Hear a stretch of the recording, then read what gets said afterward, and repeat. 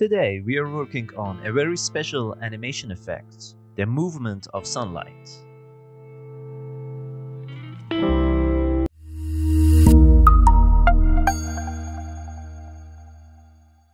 Hey there guys, I hope you're doing well. Today we will learn how to animate the movement of sunlight in our projects to achieve a very special visual effect and get professional and cool output.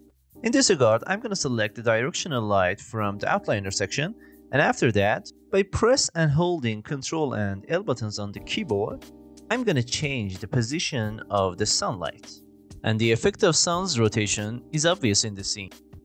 And I think sun's position is cool right here. But let me tell you something. There are many ways to animate the sunlight in your projects, but today I'm going to introduce you two methods to do that. The first one is to animate the sunlight in real-time projects like games. And if you want to learn how we can export an animation in which the sunlight is moving, you'll be able to do that by watching the next method. So let's jump into the first method. While the directional light is selected, from the details section, click on the Add button. And by doing that, a new list will appear which contains many components that you can assign them to the actor you've selected. And in this case, I'm going to assign the rotating movement component to the directional light actor.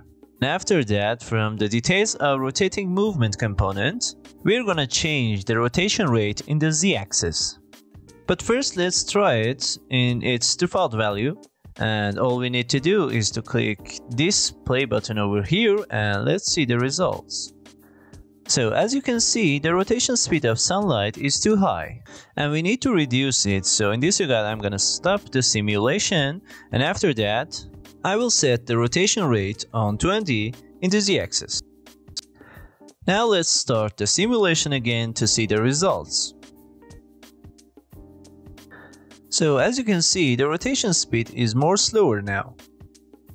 And this also makes the time of night and day longer.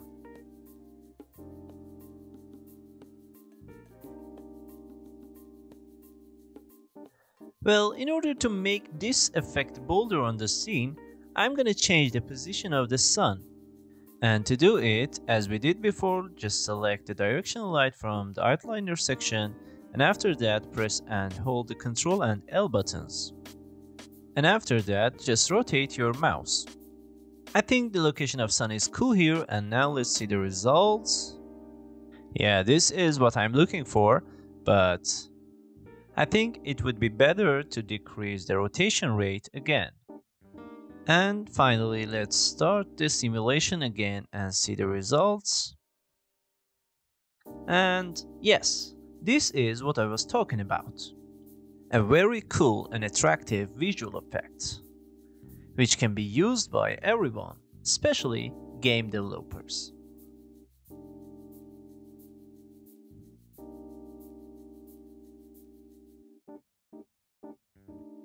Alright, let's assume that you want to add this visual effect on the animation that you want to export. So in this regard, you have to add a sequencer to your project as I'm doing right now. And after that, let's add the camera that you've placed on your scene to the sequencer. And the next step is to add the directional light to the sequencer. So once you have done that, from the sequencer, click on the track button in the directional light, and after that, add the transform. Once you have done that, the transform section will appear under the directional light, and if you expand it, you can access to the rotation of the actor. After that, set the time slider on the first frame, and then add a keyframe to the yaw. And again, set the time slider on the last frame, and after that, just change the amount of yaw. But to get better results, let's add keyframes to the pitch. So in this regard, I'm going to set the time slider on the first frame and add a keyframe, and after that, let's set the time slider to the last frame and let's change the amount of the pitch. As you can see, the result is much better now. Alright guys, that's all for this video. And if you want to learn how to export this animation with Movie Render Queue, don't miss the video which has appeared on your screen. If you have any question or opinion, leave it to the comment section below. Take care of yourself. See you in the next videos.